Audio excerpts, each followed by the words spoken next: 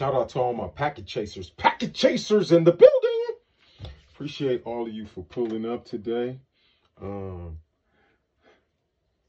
As you all know, this is your sign to get your CCNA. We're about to get involved with the our daily 6 question session. Move into question number 6. Let's get to it. What wildcard mask would you use to match the first 2 octets of any IP address, family? What wildcard mask would you use to match the first 2 octets of any IP address? 0.0.255.255. Appreciate you all for pulling up today.